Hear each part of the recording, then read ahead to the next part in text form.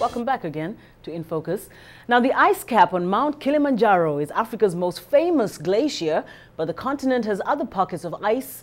But these tropical glaciers are fast disappearing, as VOA's Rashmi Shukla tells us. Western Uganda's Rwenzori Mountains were imagined by ancient Greeks as the source of the Nile River. These permanently snow-capped mountains play a vital role in supplying water to the forests and some 2 million people. But the ice caps have receded significantly, and scientists predict their complete loss in the next few years.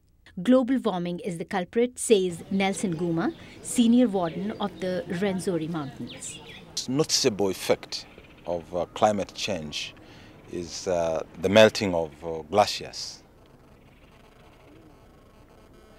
The glaciers have shrunk from 7.5 square kilometers 100 years ago to now less than 1 square kilometers. Now, when you do not have the glaciers, then you have consequences like flash floods because the precipitation is not frozen by glaciers. Experts say rising temperatures have caused high volumes of water to rush down the mountains, eroding the banks of River Semliki, making it wider. This has changed the course of the river so much in recent decades that as much as 32 square kilometers of Ugandan territory has been transferred to Congo. Many Ugandan farmers have lost control of their land, says farmer Musige Amos.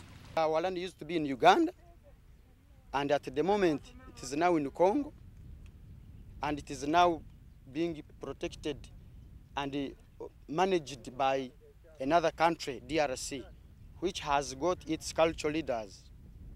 And those cultural leaders, by the time it was taken to Congo, they hindered us from cultivating in that land. Ugandan farmers are incurring additional costs.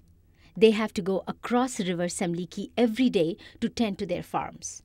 This has altered the only way of life they have ever known.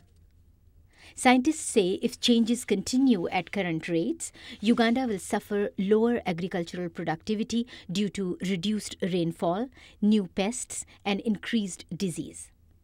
Weather experts say their models indicate that runoffs from glaciers could happen in places outside of Africa as well, in countries such as Peru, Bolivia, China, and India. I am Rashmi Shukla for VOA News.